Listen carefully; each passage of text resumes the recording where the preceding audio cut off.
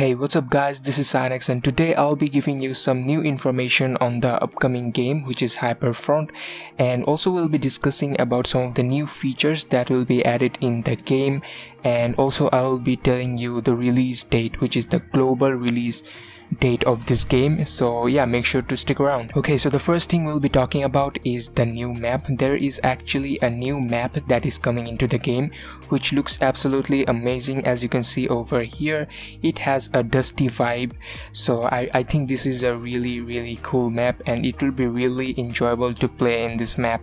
And yeah, this map will be coming in the global release, so we'll be able to play in this map when the game releases globally. One of the most exciting thing about this new update is we'll be having 3 new heroes in the game. The first hero we'll be having is Nemesis Necris, the second one is Curelight Mia, and the third character is Veil Aquila. Now all these 3 characters are not completely new, like the Curelight and the Nemesis. These 2 characters used to be in the game before, but they removed these 2 characters and now they have like changed some of the abilities of these 2 characters, and now they are adding the characters again in the game.